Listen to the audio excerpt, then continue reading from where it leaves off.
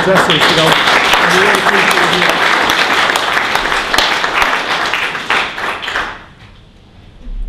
Thank you. Well, like my comrade says, there is a lot of my fellow MPs at the moment that are waiting to get into the debate, and in fact, we've had some pretty lively debates since I've become an MP in May. One of them was regarding the NHS, etc., and I've never seen them put a 4-minute rule on speaker time. That tells you how many people are trying to get into this debate. I did a couple of interventions earlier. I was getting really irate with them. And I think Alan Johnson also did a fantastic job of putting the case forward for the trade unions.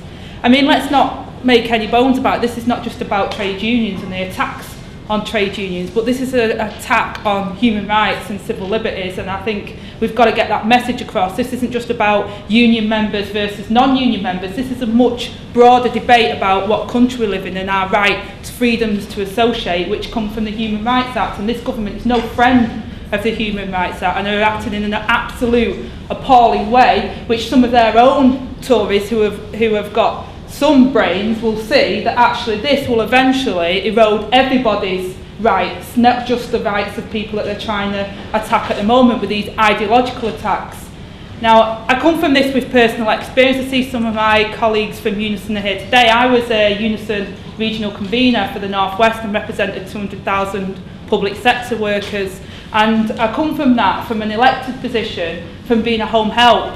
I started my days as a home help after I was a single mum at 16 and I went into being a home carer. I've got no formal qualification, I didn't go to university. But I'll tell you what university I did go to, and that was the trade union movement, because they took me in and they taught me what my rights were. And if it wasn't for the trade union movement, I can promise you that I wouldn't be stood in front of you today making the debates and making the arguments that I'm making today, and that's how important, how fundamental I think the trade union movement is.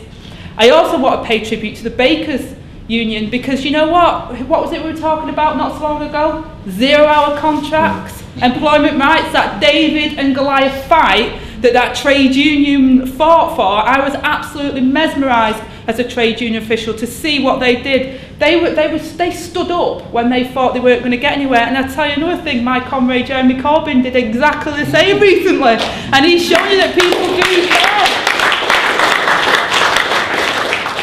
And as my colleague said, if Jeremy Corbyn's sending us back to the 1980s, well, 500,000 people being involved in our selection process and people wanting to get involved in politics, we were told tonight 28,000 people have joined the Labour Party since Jeremy Corbyn was elected. So if that's a rubbish and a downtrodden movement, I don't know what to do.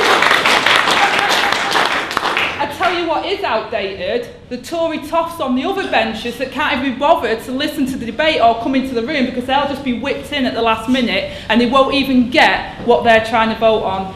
Solidarity to you today. Thank you for listening to me and letting me speak in front of you, and well done for fighting this bill, and I promise you with every inch and grain that I've got that I will continue to fight for you and fight for your rights and your liberties, so thank you.